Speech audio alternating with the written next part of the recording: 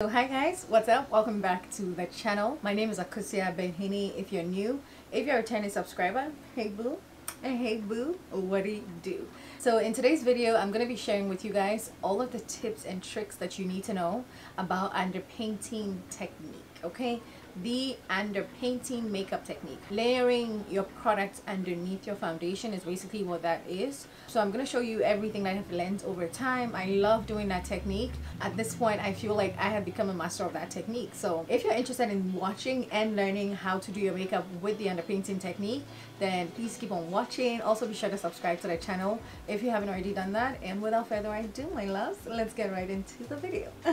You always want to start off your makeup with a well hydrated face, and when I say well hydrated, I just mean moisturized, okay? You need to make sure that your skin is protected and moisturized underneath. It does help for smooth application, it helps for flawless finish, and it helps for your makeup and your skin to adhere to each other well. Okay, are we making sense? Okay, good. So for today's primer, I'm using the Tease Cosmetics. This is the Suit of Armor cosmetic, what am I saying, Suit of Armor primer. I love this stuff. It's just like a moisturizer, literally. It is really good, very moisturizing as the name goes. So it just gives you that moisture. It's not sticky icky, it's not your everyday milk elf hydro primer, but I've come to realize that this gives me a very nice base, a very smooth base. So that's what I'm going to use as a primer. Okay, so skin is prepped and primed is what I like to call it. I'm going to start off with my contour. For contour product, I'm using the Thread Beauty Face Complexion Stick. This is in the shade 240. Okay, so the brush that I'm going to use is the e.l.f. brush. This is actually the mineral powder brush. But one thing with makeup is once you get a hang of things, you're able to use this brush for 3 different purposes if you know what you're doing. So you can definitely use this to do what I'm about to do, but obviously if you're a beginner it might be a little like yeah, but you definitely can. You guys see how much coverage this product gives you? That's why I like it, and it's so smooth. It's nice and creamy, it's buildable. So if you're a beginner looking for a good drugstore brand, try Thread Beauty. You can pick it up at Target. They do amazing products, and they do a wide shade range for all of us, okay? With your perimeters, you want to build the shape in a way that your face is shaped. So however your face is shaped, you want to follow the structure that you naturally have and then build on that, okay? And so far we've layered our contour. So the next step is concealer. I'm going to use the Sephora Best Skin Ever concealer. This is their full coverage multi-use in the shade 55N. I love this stuff, okay? These stuff are so good. Sephora products, they're really good.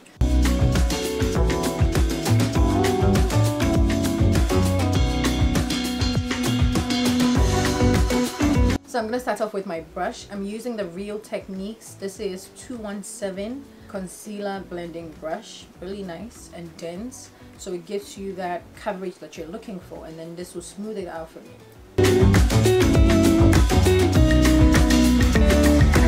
And one other tip is if you're blending with your brush and you feel like you have a lot of products and you want to take some of that away, you can always just like dab it off on the beauty blender and then go back in and then blend that out, okay?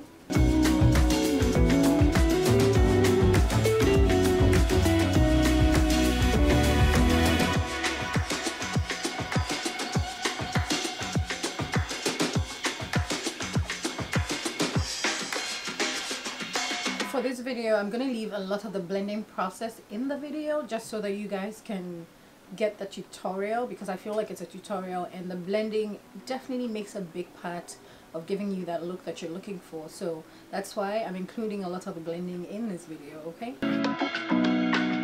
And then the next step will be to highlight. I'm going to use the Urban Decay. This is their Naked Stay Naked Quickie Concealer in the shade 70NN. And then one trick that I do with my highlighting is I keep the product in the inner corners of my eyes. Like even with blending, I will try as much as possible to blend majority of the product right in the inner corners of my eyes, and then I will drag what's left of that out. Okay, so now we're going to bring a little more life into this face because it's definitely looking a little bland, okay? I'm using my blush. This is Cream Blush from Fenty Beauty. This is in the shade Daiquiri Dip. I love this because it's much more on the orangey side of the blush. I feel like that looks a lot more flattering on a dark skin girl. So, and then the cream blush brush, always tricky to say that, but the cream blush brush that I use is from ELF as well. Let me just say that ELF has some of the best brushes for beginners, hands down. Will get you blended and looking right. Okay, now after you place that blush, you want to go back in with your beauty blender or your brush, whichever one makes you comfortable, and then go over your under eye and also sort of like try to merge it in with the blush. You know, with makeup, they have to marry each other. They have to be siblings. They have to literally understand together, if it makes sense, if you get what I'm saying. So you always want to make sure that you're merging the products and blending so that any harsh lines that's, you know, is visible can go away or be softened. Okay, so now it's time to set. This is my True Girl Laura Mercier, probably everybody's True Girl. I'm gonna use that to set my under eye. I always pick from the pan and then go into the lid, press it down. This is what I always do. Powder plays a huge part when it comes to makeup, and just generally making you get that long-lasting smooth face. Powder plays a role in that, so use that powder. Okay, don't be afraid, use the powder.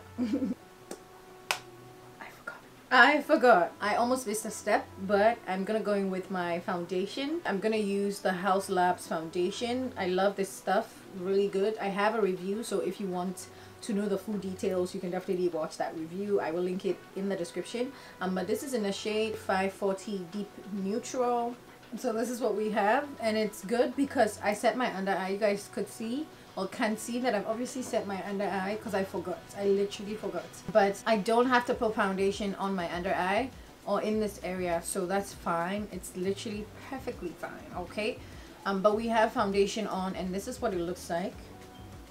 This is literally, see how my skin is glowing underneath? Like, I love that for me.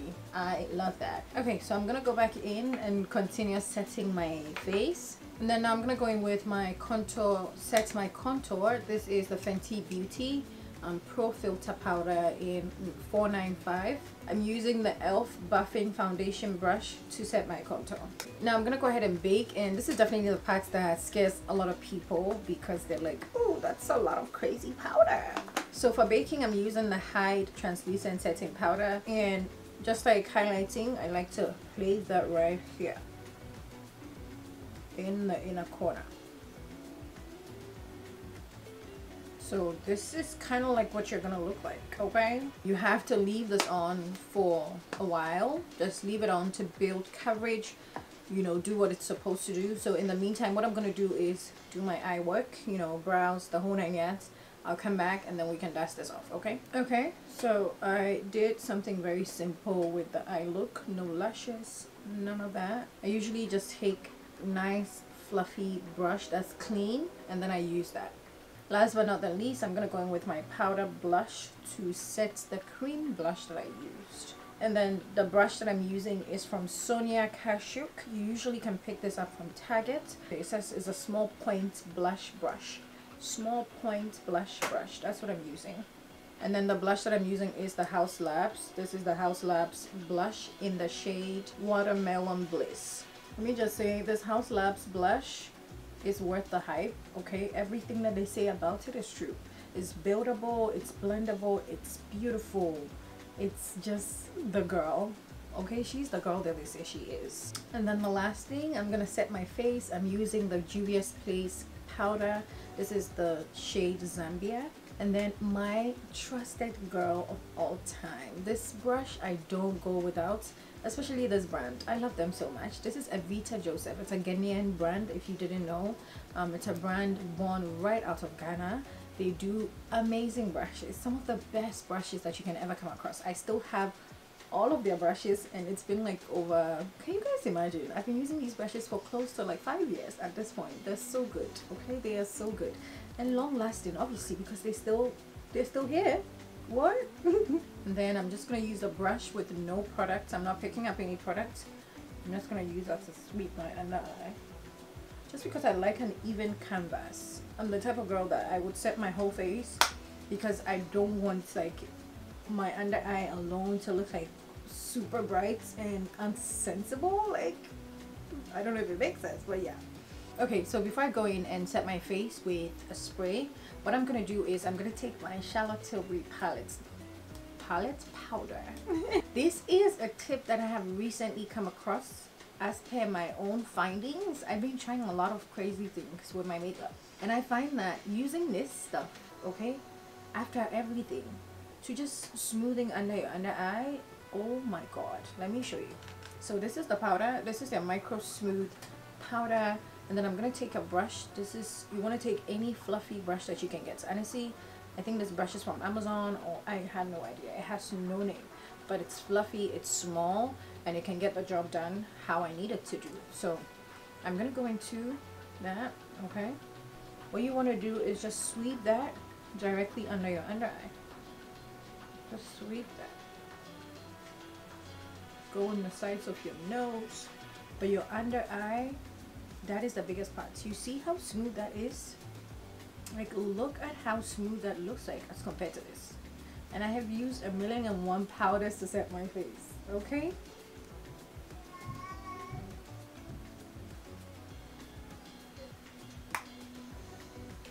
you guys see what I'm talking about? Do you guys see what I'm talking about? Do you see that difference? You see how smooth my skin is looking? That's what I'm talking about, okay? That is what I'm talking about. I'm just using my blush brush to just sweep off any excesses, make sure that we're looking in sync, okay? And this is basically the look. I'm gonna set my face with my Urban Decay Alt Nighter. And when you're setting your face, use that spray, okay? Set your face, use it, and then make sure that you're fanning it down immediately.